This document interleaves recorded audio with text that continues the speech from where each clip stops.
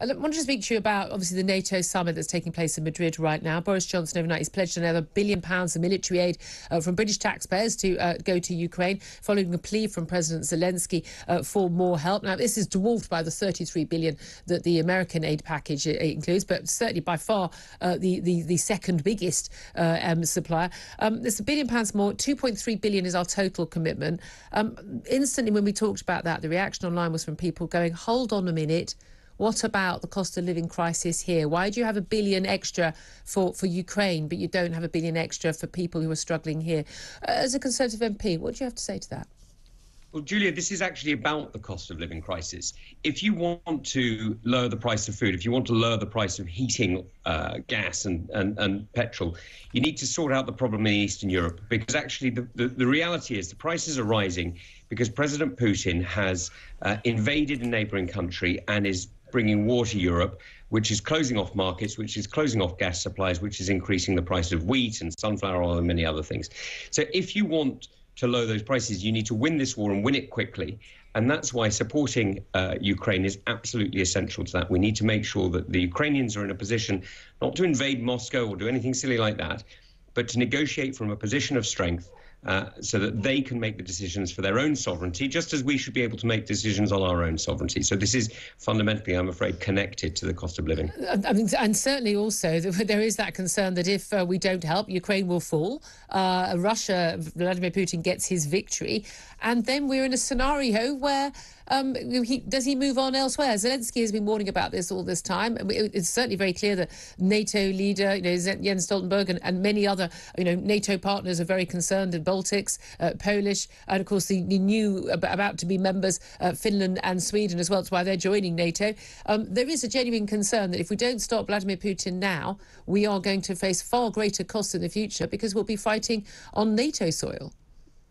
Well, that's exactly right, Julia. The reality is that Vladimir Putin has spoken about the Russian-speaking minority in Lithuania and Estonia and Latvia, 3 NATO countries, in exactly the same way as he speaks about the Russian-speaking communities inside Ukraine. Now, they don't want to be protected by him. He calls it protection. I think it's protection only in the same way as the mafia runs protection rackets. It's not real protection. And if you think that the price of fuel and the price of food and the price of energy has gone up because of this invasion into a small area of eastern Ukraine, you just wait and see what happens if Vladimir Putin decides to use energy as a tool against us by switching off gas supplies and so on. So I'm really sorry that we have to do this, but I'm afraid we do. The reality is we don't always get the choice. Our enemy gets a choice. And in this circumstance, Vladimir Putin has forced us into a choice. Indeed. I was quite encouraged that NATO leaders yesterday declared, world leaders at NATO, that Russia is a direct threat to their security. It's been extraordinary to me in recent years that Russia has been talked about almost as a partner. NATO, of course, set up directly to counter the Russian offensive threat. Joe Biden also announcing a greater military presence in Europe with sending more fighter jets as well. Russia, in the meantime, has responded by saying that the moves to have Finland and Sweden join, of course, that huge long Finnish border with Russia, they called it destabilising. What do you make of that? Well, it's only destabilising if you're destabilised by democracy on your border. I mean, the reality is... Which they were with Ukraine. That was why they wanted to invade Ukraine, wasn't it? A successful country on the border. Right. It's only destabilising if you think the example of free people might undermine your ability to control your own people, which if you're Vladimir Putin, it is destabilising because, of course, his first victims are the Russian people. He's stolen off the Russian people for 20 years. He's murdered the Russian people for 20 years. He's used his tools of repression and violence against the Russian people for more than 20 years.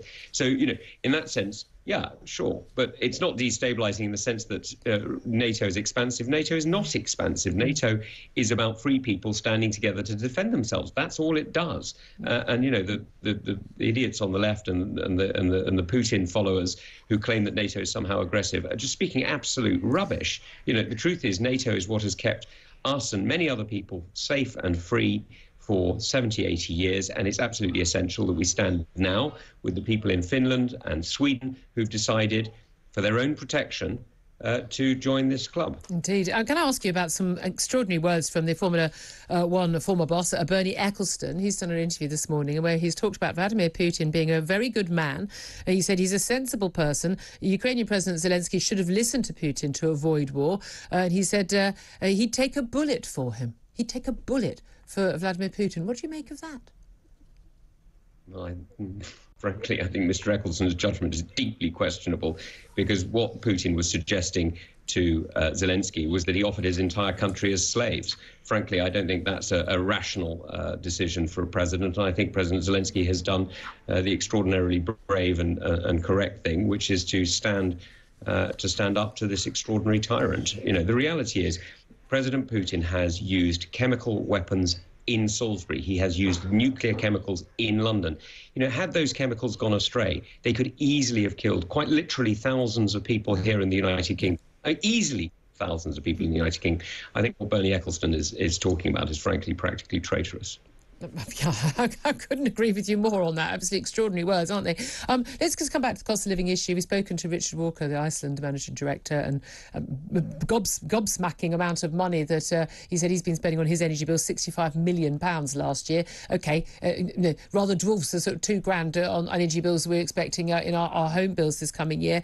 But asking for the government to do more, cutting tax, cutting VAT, fuel duty on fuel would be absolutely vital, even if it was a temporary measure. And my guest Brendan Chilton in the studio on behalf of the Independent Business Network suggesting that. Do you think there's going to be more pressure on the government, and should they relent to that pressure to actually cut fuel duty, cut VAT on fuel? Because that is the number one thing that is affecting all of the inflationary pressures we've got at the moment. Yes, and I said so when I went to speak to the Northern Research Group of Conservative MPs about, what was it, 10 days ago or something like that. You turned up, the Prime Minister didn't. Well, I can only speak for myself on these things. I think it happens to be important to support the party across the country. And so what I was talking about there when I was asked about taxes was, yeah, I would lower taxes on fuel, because you're absolutely right.